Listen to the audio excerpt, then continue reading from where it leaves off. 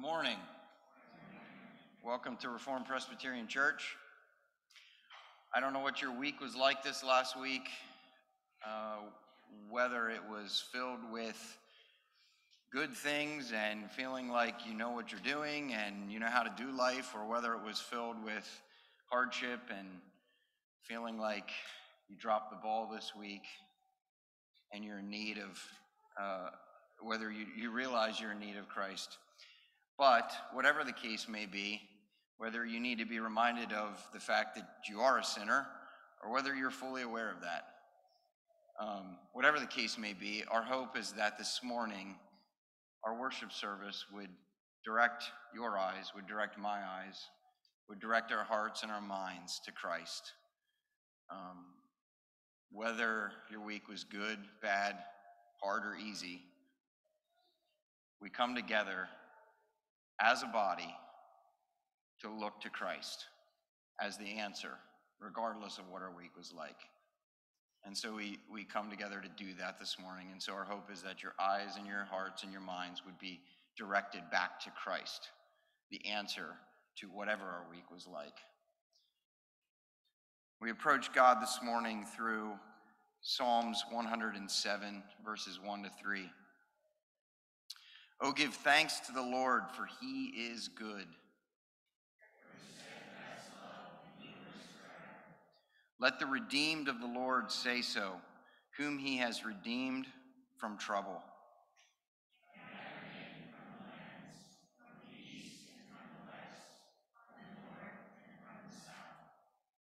Let's pray together. Lord, we're grateful for the opportunity that we have to come together as a body this morning, as your bride, to worship you. Lord, we ask that your Spirit would work in our hearts and our minds and make our worship pleasing to you this morning. Father, thank you for inviting us into a weekly time of worship where we can direct, where your Spirit can direct our hearts and our minds and our eyes to you, where we can set aside everything that goes on the weekly basis, the day-to-day basis, and we can focus on you and be reminded of who you are and what you have done, of your goodness, your consistent, daily, reliable goodness to us. We are so thankful that in a world that is constantly changing, that you never change. And there's never a question that we can rely on you. And as your children, that you look on us with favor and that you bestow on us good things and that you call us back in hard times and in good and easy times to rely on you and to look to you. We're grateful for that, Lord. We're grateful for that, though you don't need us, that you call us into relationship with you and that you desire to have that relationship. We thank you for that, Lord. May we worship you this morning in a way that is pleasing and honoring to you. Amen.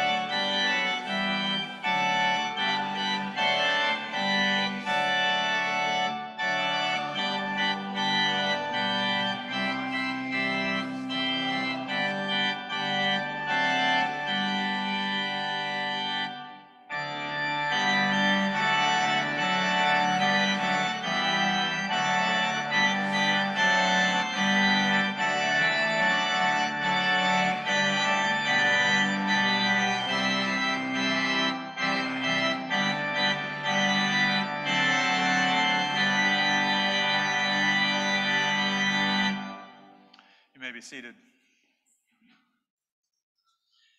As we approach a most holy God, it's good and right for us to acknowledge and confess our sin together.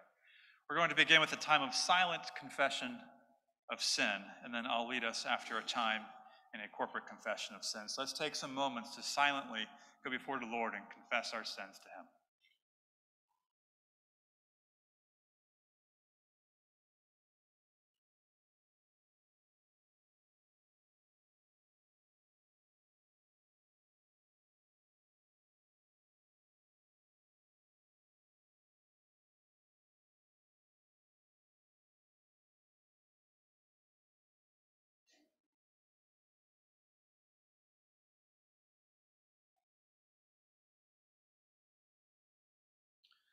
Let's pray together. Almighty God, our Heavenly Father, we have sinned against you and against our fellow man in thought and word and deed, in the evil we have done and in the good we have not done, through ignorance, through weakness, through our own deliberate fault. We are truly sorry and repent of all our sins. For the sake of your Son, Jesus Christ, who died for us, forgive us all that is past, and grant that we may serve you in newness of life, to the glory of your name. Now hear these great words of assurance from 1 Peter. He himself bore our sins in his body on the tree, that we might die to sin and live to righteousness. By his wounds you have been healed, for you were straying like sheep, but have now returned to the shepherd and overseer of your souls. Let's stand again as you are able as we continue our worship.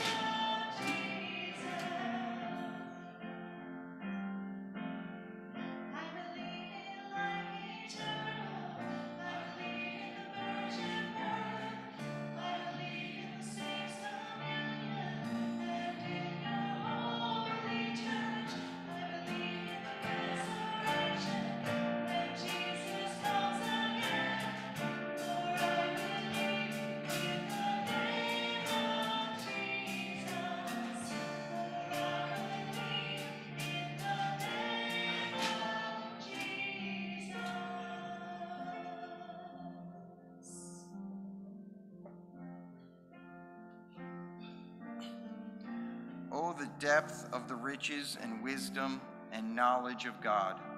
How unsearchable are his judgments, and how inscrutable his ways. For from him and through him and to him are all things. To him be glory forever. Amen.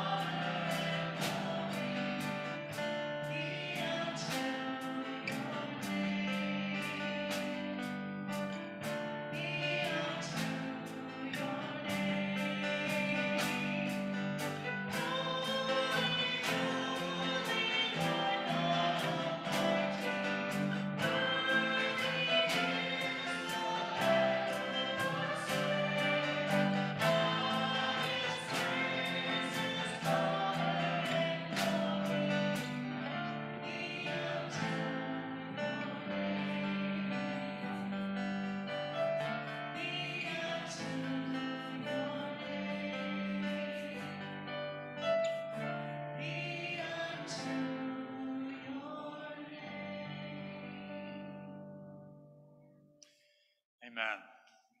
As we come to worship the Lord, we do so together as one people, as one voice.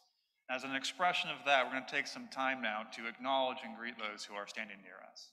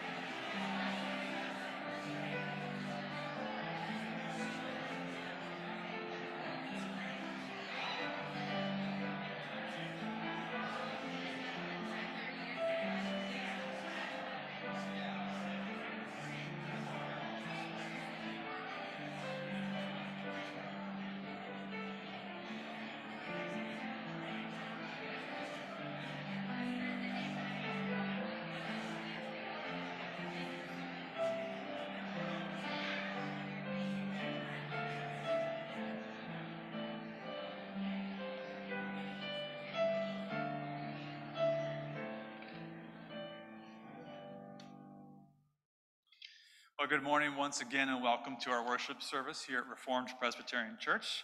If you're vacationing and watching on Zoom, we're glad that you are able to participate in that way.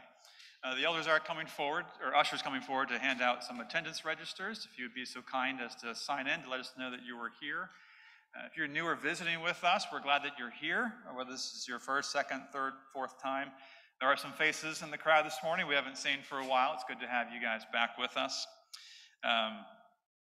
If you sign in, we probably have to put you on any mailing list, but if you give us your contact info, then we can reach out and say hello to you in that way. Again, welcome, and we're glad that you're here.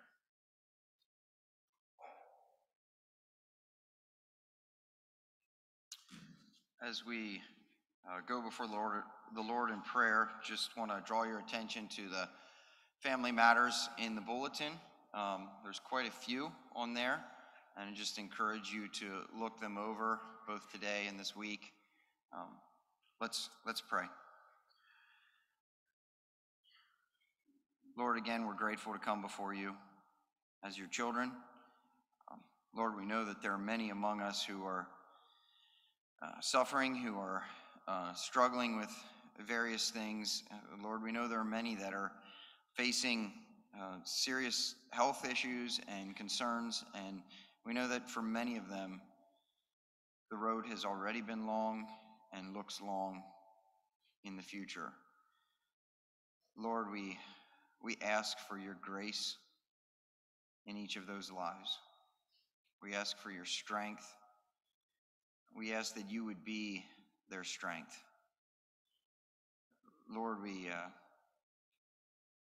we also think of the Ghana trip coming up. We ask for your direction, your guidance on that trip and for those that will be going. We pray for your grace and your strength in the preparation of it, and also as it comes to pass.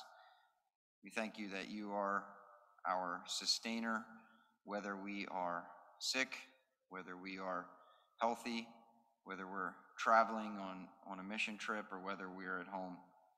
We just thank you for that, and we look to you for our strength. Lord, as we continue in our worship service, we pray that you would teach us. We pray that we would worship you in many ways.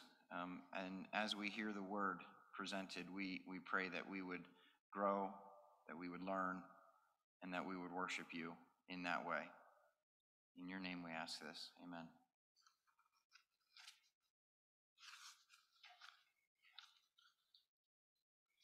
The ushers will be coming forward at this time for the offering.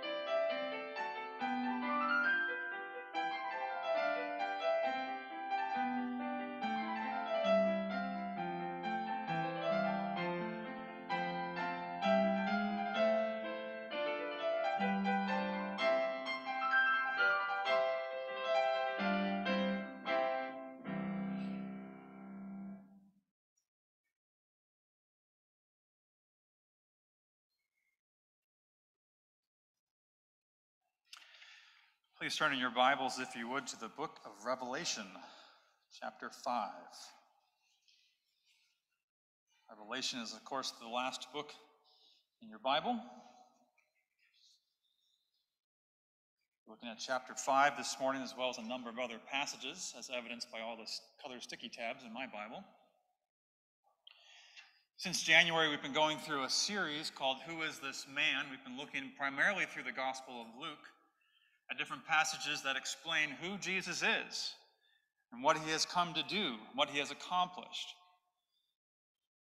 The last several weeks, we started to leave behind Luke and the Gospels and looked into some other books of Scripture. Although we're still working somewhat chronologically as we've been going through Jesus' life and ministry. We've worked into his trial, his innocence, his rejection, his being forsaken, and this morning his death, his being slain. In the coming weeks, we'll look at his resurrection and exaltation. And we're using other books of the Bible to examine these events from all sorts of different angles and to see where they fit in the overall narrative of Scripture. Now, I know that when the preacher says turn to Revelation, some of you have a visceral reaction to that. It's either, oh boy, or it's, oh good, oh good, oh good, oh good. So let me just disappoint all of you right off the bat. We will not be getting into the weeds of Revelation.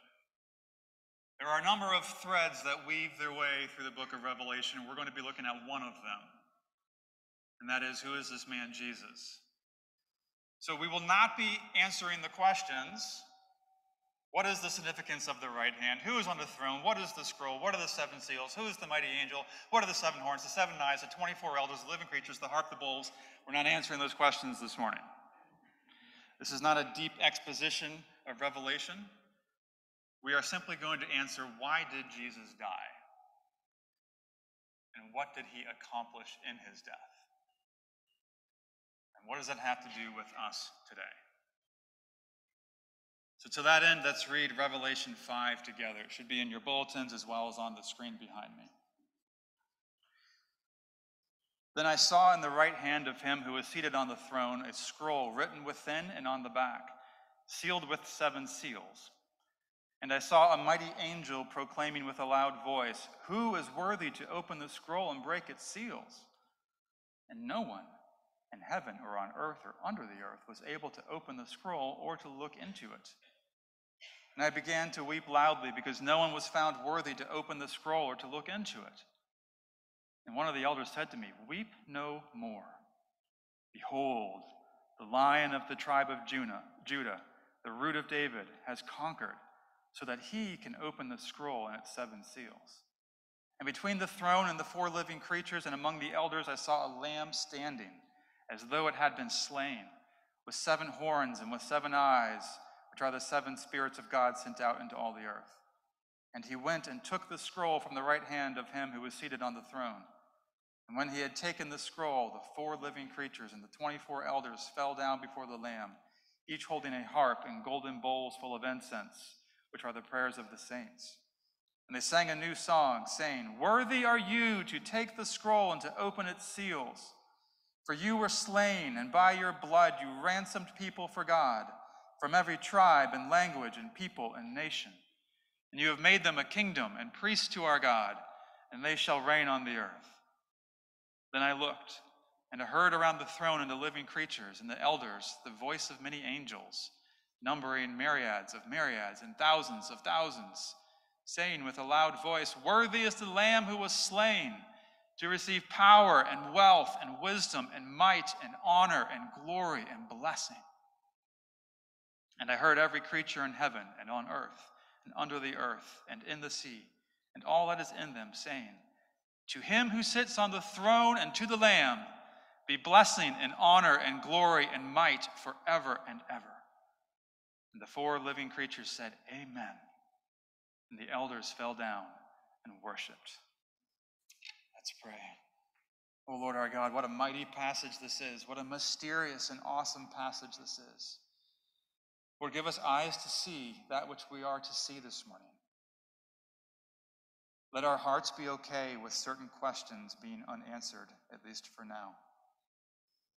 Help us to focus in on the person and the work of Jesus, that we may echo these prayers, that we may echo this praise, and do it in fullness of spirit. We pray this in Jesus' name. Amen.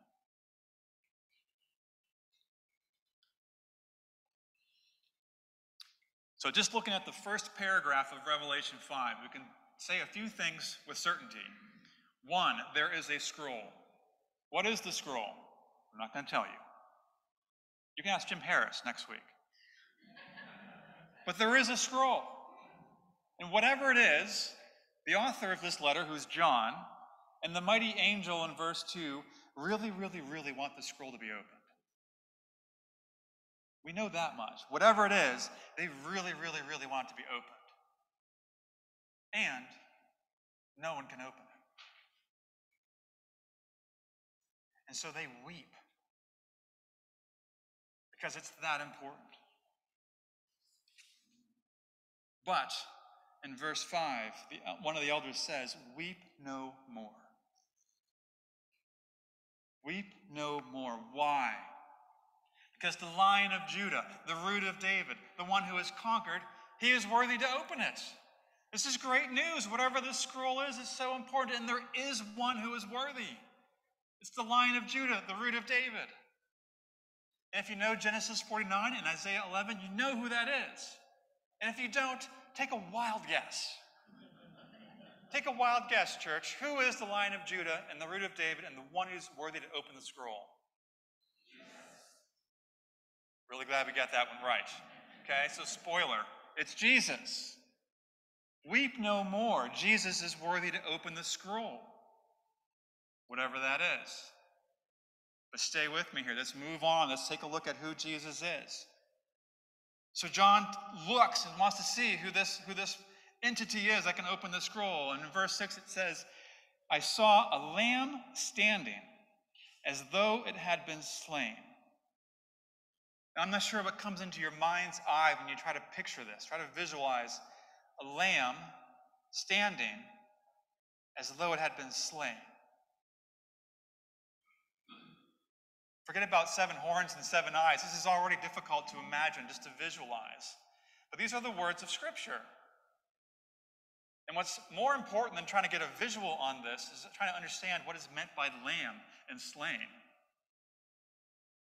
This is a lamb standing, so it has been slain. That's what he looks like. And what he does is that he takes the scroll. Verse 7, he went and he took the scroll. Now, he doesn't open it yet. He doesn't open it until chapter 6. But just by taking the scroll, the 4 living creatures and the 24 elders burst into song. They burst into praise. Because finally, the opening of the scroll is imminent. It's about to happen. And they can't contain themselves. And in verses 11 and 12, the myriads and myriads of angels burst into a similar song of praise. At last, the Root of David, the Lion of Judah, the Lamb who's been slain, at last the scroll will be opened, for he's worthy.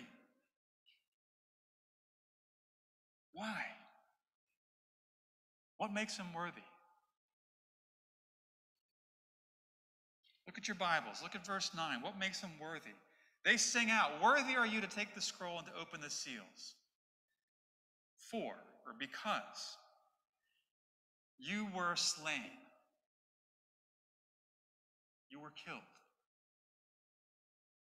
And by your blood you ransomed people for God. From every tribe and language and people and nation, and you have made them a kingdom and priests to our God, and they shall reign on the earth."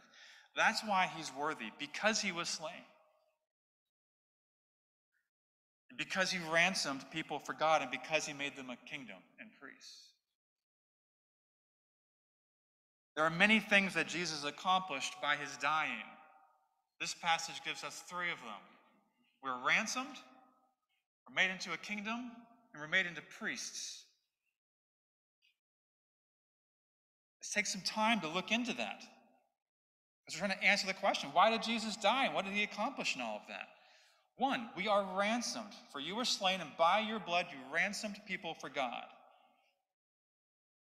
The English word ransom, that's a translation of the Greek word, which John would have written. The Greek word is agorazo. It means to buy, simply to buy. It's the verb form of the Greek word agora, which means the marketplace. Every village and town in the ancient world would have some sort of agora, the marketplace where everyone came to sell and to buy their goods. Think of like an open-air bazaar somewhere, or a big farmer's market. That's the agora. And the verb form, agorazo, to marketplace, to buy. It's the same word that shows up in 1 Corinthians 6, 19 and 20. You are not your own, for you were bought with a price. So glorify God in your body. 1 Corinthians 7:23, you were bought with a price. Do not become bondservants of men. 2 Peter 2:1, false prophets arose among the people, even denying the master who bought them. He purchased us with his blood. It's economic language. He purchased us. He ransomed us. Not with money, not with gold and silver, of which he has plenty. Not with cattle, of which he has plenty. But with his very blood. He purchased us, and therefore, we are his. If you buy something, you own it. He bought us. He owns us. Now, we don't like that language. That's the language of Scripture. That's the truth of the matter. You are not your own. You don't belong to you. You belong to God, if he has bought you with his blood. We owe him our very lives. If someone risks their life to save yours or to save your child's, or if someone gives their life to save yours, we commonly say we owe them. And if I, as a chief of sinners, the chief of sinners deserving of death, and the very righteous one himself, dies in my place, I owe him. I am his. And we don't like that. So often, so many of us, we act like we are the captains of our souls. That I decide what Kevin does. But no, he bought us and we are his. He stood in our place. He died on our behalf in a very substitutionary way. We traded places. If you turn to Genesis 22, some of you know Genesis 22, Abraham who sacrificed Isaac. That's the story.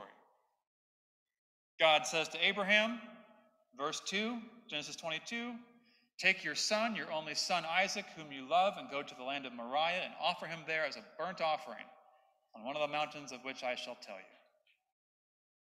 Take your only son who was miraculously born to you and go and kill him on a mountaintop. And we know from later passages that Abraham understood that to mean, well, somehow God will resurrect him. But notice what God says. Notice how he qualifies who is to be sacrificed. Take your son. Which son? Your only son. Which only son? The one whom you love.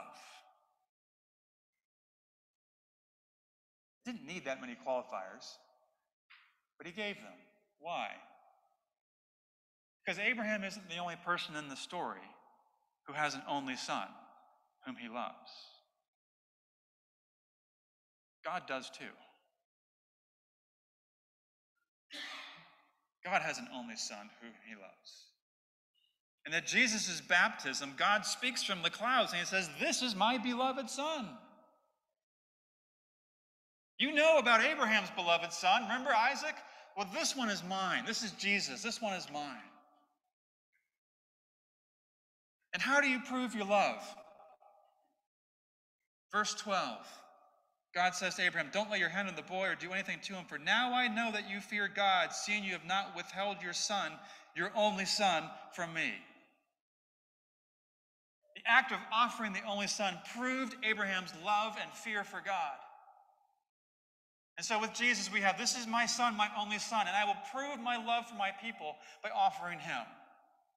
The Father offers the only son. The Son willingly goes to the cross on our behalf to prove just how much God loves his people. It's amazing. As they climb the mountain, Isaac says, well, where's the lamb? And Abraham tells him, God will provide for himself the lamb for the burnt offering. I don't know if Abraham really knew what he meant when he said that. In verse 13, they find a lamb in the thicket. And so they sacrifice that one instead.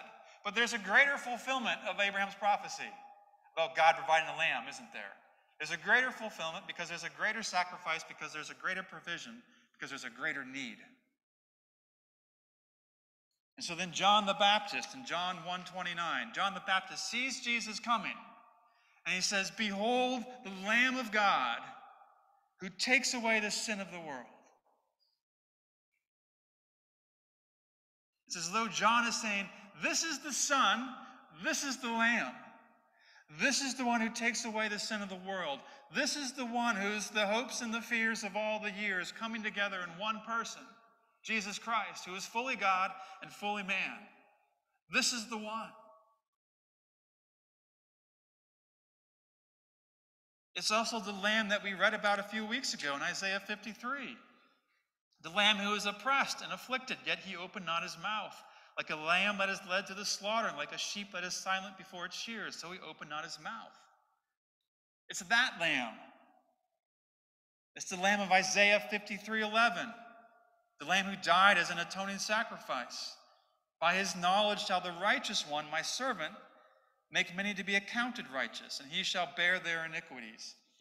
It's the Lamb that takes on the iniquities. It's the scapegoat Lamb. And gives us his righteousness in his place. And he bears our sin in our place. It's that Lamb. John says, behold the Lamb of God.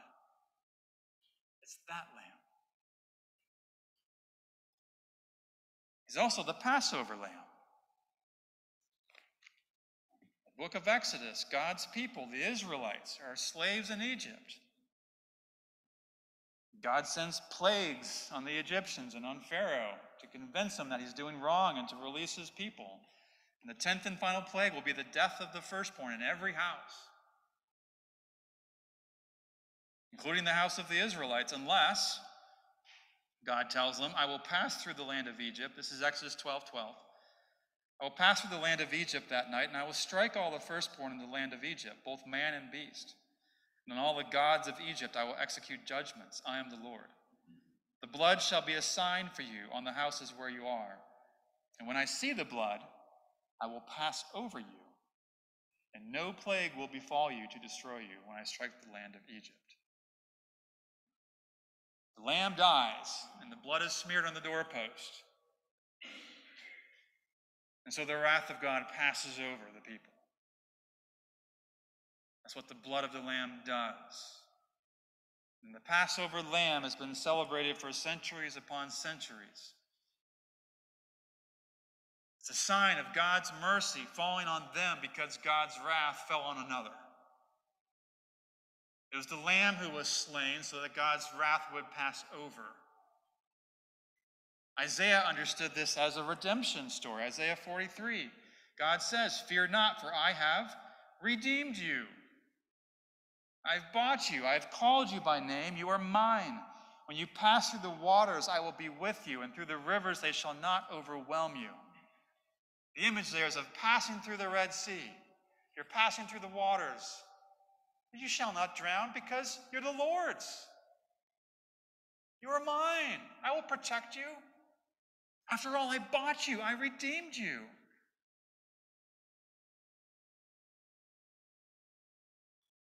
Years later, a celebration of the Passover, sometime around the year 30 AD, Jesus is celebrating the Passover with his friends and disciples. And during that time, he says, there's a new covenant, and it's in my blood. It's no longer the blood of actual lambs, because Jesus is the true lamb, the Lamb of God. And so a new thing is happening.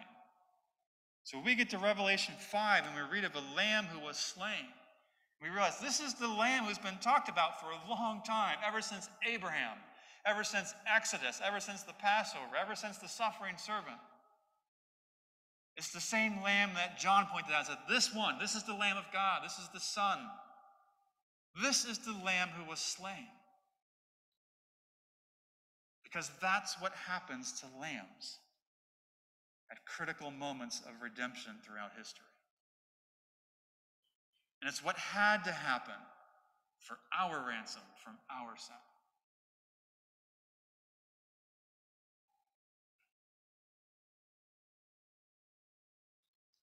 But something changes in Revelation 5 to the story. It takes another twist. Same theme, another twist. Something changes. Now think back for a minute to Mount Moriah, Abraham's almost sacrifice of Isaac. The lamb dies instead. Who was ransomed? Isaac. Think about the Passover and the lamb who was slain. Who was ransomed by that lamb? Israel. Now think about the lamb who died on the cross. Who was ransomed by that lamb's death? Revelation 5:9 tells us, you were slain, and by your blood you ransomed people for God from every tribe and language and people and nation. This is no longer just redemption for Israel. This is no longer just good news for Israel. It's for everybody. It's for every tribe, every nation, every language, every people group that there is. This is for everybody. And the story of God's redemption grows and grows and expands and does not stop until it finds its fulfillment in the international people of God.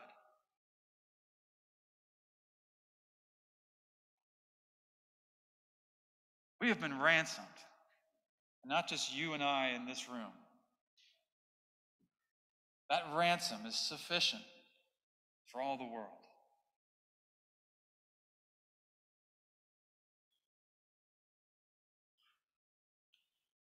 Revelation 5:10, the blessing continues. Not only are we ransomed through his death, Revelation 5:10, and you have made them a kingdom and priests to our God. So what did Jesus' death accomplish? 1, we are ransomed. 2, we are made into a kingdom. His death results in us being made into a kingdom. The Exodus event and the Passover resulted in the formation of the kingdom of Israel. Before Exodus, God's people were just simply Abraham's family. A really big family, but really just a family. And it was after the Exodus that they were really made into a nation, a state, a kingdom. But now it's all the peoples of the world, all the tribes, languages, peoples, and nations of the world coming into one kingdom, this melting pot of a kingdom called God's kingdom, with Jesus as the king. And we still keep our distinctives. God created humanity as a kaleidoscope in all of his creativity, with all sorts of traits and qualities. But we also have an intense new unity, centered on the cornerstone, the Lamb, the King, Jesus Christ. Much of what the New Testament is describing is a new political reality. We don't often like to think of it that way, but it's a political reality. It's a kingdom with a king, with its own ethical standards, with its own governing structure. And that new kingdom, that political reality, is manifested in our time as church. Not just RPC, but the church globally. With all of its imperfections. Did you know that the church has imperfections? There's a few. With all of its messiness, with all of the brokenness and sinfulness of its members, its citizens, the church is the expression of the kingdom of God in our day. And because that's so, it should be the primary identification that we have. Who do you most identify with? Should be the people of God, this new kingdom of which we are citizens. Our primary, not our only, but our primary. More than our country, more than our family, more than our school, more than our favorite sports team. Primarily, who we identify with should be, and is, whether we like it or not, the people of God. Because we are the ones that have been bought and ransomed, and we are His. And the third thing, we are made into priests. Priests to our God. Again, I'm not sure what image comes into your mind when you hear that. Depending on your church background, you may have different ideas of what a priest looks like. But we are made into priests. Hebrews 10, I think, describes what that looks like for us. Out of everywhere in the Scripture we could turn, I think Hebrews 10 probably does it the best for us, most succinctly. And Hebrews 10 is basically all about Christ's sacrifice being better and Christ's priesthood being better than all of the Old Testament sacrifices and priesthoods before him. In Hebrews 10:4 it says, "For it's impossible for the blood of bulls and goats to take away sins." The old priesthood, the old sacrificial system, was this ongoing, repeated process of sacrificing animals. But it never really took away sin. The Lamb of God is the one who takes away sins. It was only pointing toward a greater sacrifice to come. And in Hebrews 10:11, the author writes this, "Every priest stands daily at his service." It's talking about the Old Testament priest, offering repeatedly the same sacrifices, which can never take away sins. But when Christ had offered for all time a single sacrifice for sins, he sat down at the right hand of God. Verse 14, "For by a single offering he has perfected for all time those who are being sanctified." Jesus' sacrifice is a one-and-done sacrifice. Jesus' sacrifice is an eternal and infinite sacrifice because he's an eternal and infinite God, sacrificing for our eternal and infinite sin. But his sacrifice is sufficient to atone for all of it. So there's no more sacrifice. That's why we don't do what they did in Leviticus anymore, because it's been done once and for all time. So what does our priesthood look like today? Hebrews 10:18. I'll back up. "Where there is forgiveness of these, there is no longer any offering for sin. Therefore, brothers, since we have confidence to enter the holy places by the blood of Jesus, by the new and living way that he has opened for us through the curtain, that is, through his flesh, and since we have a great priest over the house of God, let us draw near with a true heart and full assurance of faith, with our hearts sprinkled clean from an evil conscience and our bodies washed with pure water." Did you catch the priestly language in there? What are we to do? We have confidence to enter the holy places. Who enters the holy places in the Old Testament? Nobody, except the high priest. Nobody goes in there. You go in there, you see Raiders of the Lost Ark where their faces melt, like that's what happens. At least that's how I imagine it. No one goes into the holy places, except for the high priest once a year.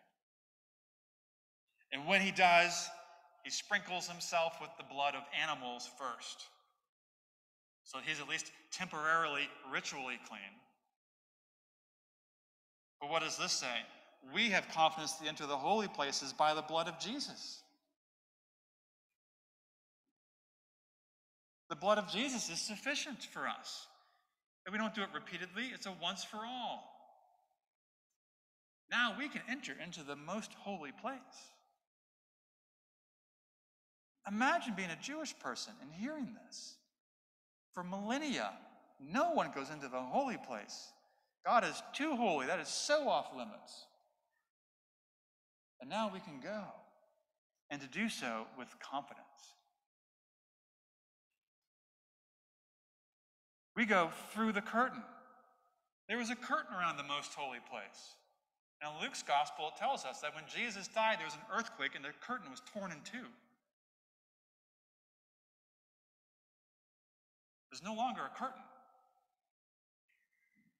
Now we can enter into the most holy of places. We can approach God the Father. Because Jesus has gone before us, because his blood atones for us, we can enter into the holy place. We can offer worship to the Father in the name of the Son. We can offer prayers to the Father in the name of the Son. That's why we pray in the name of the Son. Because it's by his blood that we can even enter into the Father's presence. But we can't. And so our priesthood is remembering that we have been sprinkled clean by the blood of Jesus. And we don't have to redo that. It's done. And we have the privilege and the joy and the opportunity to go before the Father in worship and in prayer.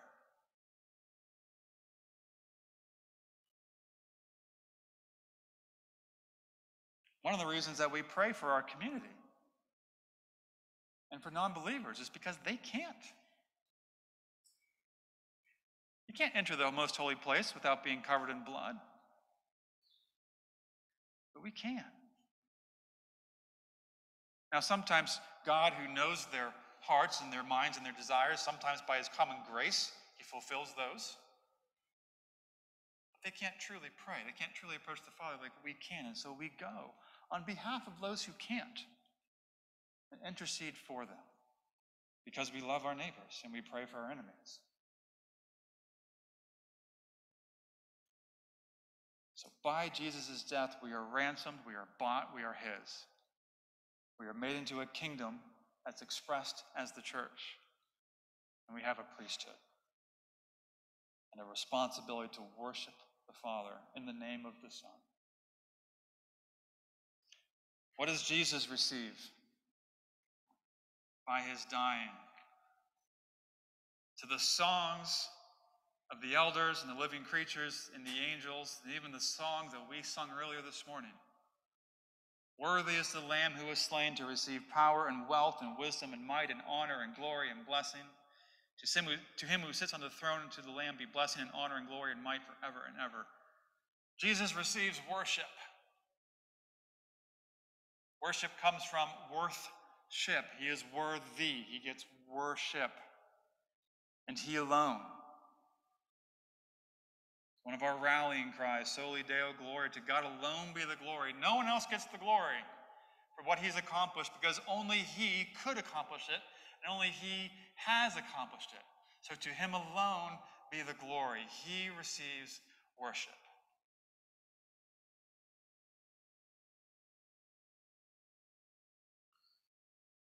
Look, books have been written trying to apply these principles and what they could mean for us.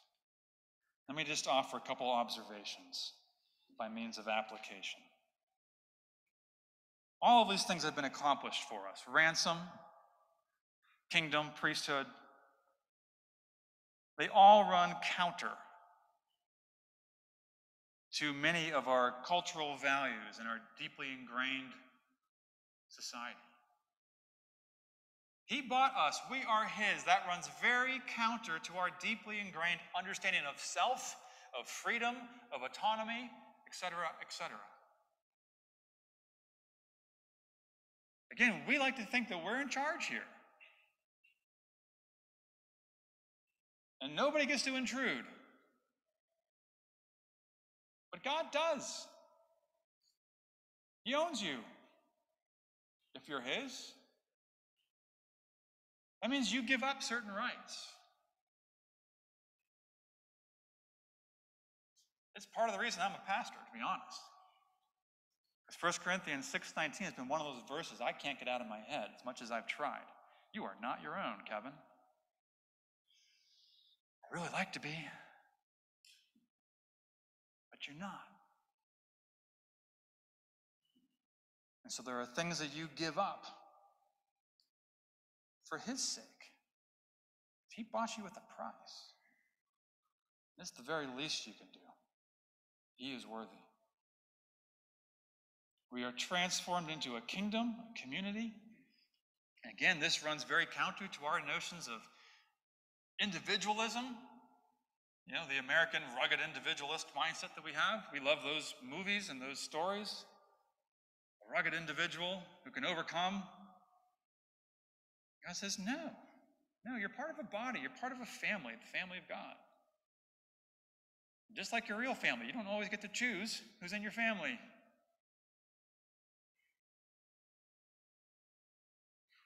It also runs counter to our deeply ingrained consumeristic mindset. We just have like an a la carte approach to life. We'll take from there, we'll take from there. We don't need that, we don't need that. We'll take this, but not that. Think of how many options we have when we just turn on the television set. We get to choose. You go to the grocery store, you got 8 million different options for what cereal you want to buy. We get to choose. We don't like this business, we just take our business to someone else. So we live in a place where there's lots of businesses. And we live in a place where there's lots of churches. So we don't like this church, we just find another one. We don't like the programs or the preaching or the people or the music, we'll just go down the road, find another church. It's deeply ingrained in us. And we're often too careless with the church because we're too careless with the idea of we are transformed into a community, a kingdom, with a king. And lastly, we're made into this priesthood that looks back on Christ and relies on Christ. And this runs counter to our efforts to justify ourselves. If we work hard enough, if we do good enough, then we're owed something. Let me tell you, God owes you and me nothing. Nothing. We owe him everything.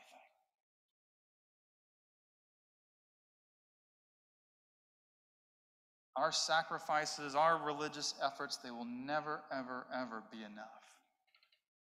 That's why the psalmist says, cease striving, or be still and know that I am God. Because that is enough. And so we proclaim Christ alone, and we proclaim to God be the glory alone. Because it's by grace alone that we have been saved, we have been redeemed, we have been rescued. Let's pray. Our great God and Father, we're so grateful for the way you have demonstrated your love for us time and time and time again. Help us to reflect on the meaning of the slain lamb and all that those words entail. And all that it has entailed throughout the entire history of Scripture, from Genesis through Revelation. The Lamb is slain. The Lamb is God himself, who willingly went to the cross. And it's in his name that we pray. Amen.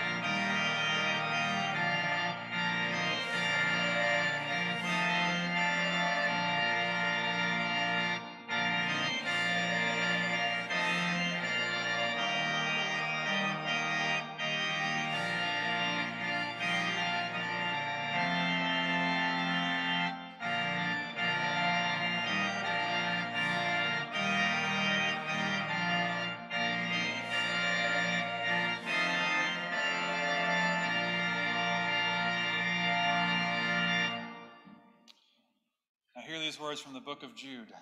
Now to him who is able to keep you from stumbling and to present you blameless before the presence of his glory with great joy. To the only God, our Savior, through Jesus Christ our Lord, be glory, majesty, dominion, and authority before all time and now and forever. Amen. Please be seated.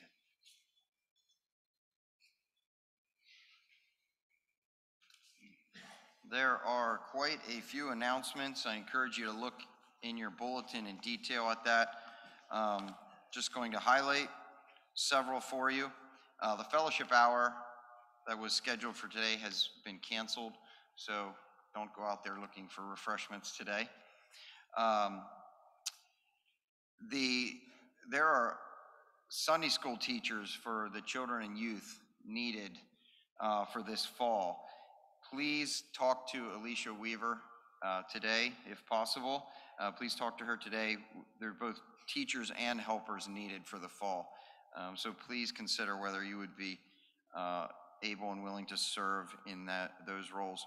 The RPC summer picnic is going to be a chicken barbecue this summer. It's on August 13th at Reamstown Park. There's more details on that. You can sign up starting today. The Family Fellowship Night is this week. If you recall, that's on Tuesdays. It is this week at 5:30. There's a couple ways to sign up for that. And lastly, hopefully you received an email, but if not, it's in the bulletin. The Pastoral Search Committee has been formed. Please be in prayer for that group. Joe Enterante is chairing that group. Pray for him specifically, and pray for the whole group as they lead us, represent us as a congregation to searching and finding our next pastor. I believe that's all I have. We thank you for being a part of our worship service this morning. Have a blessed Lord's Day.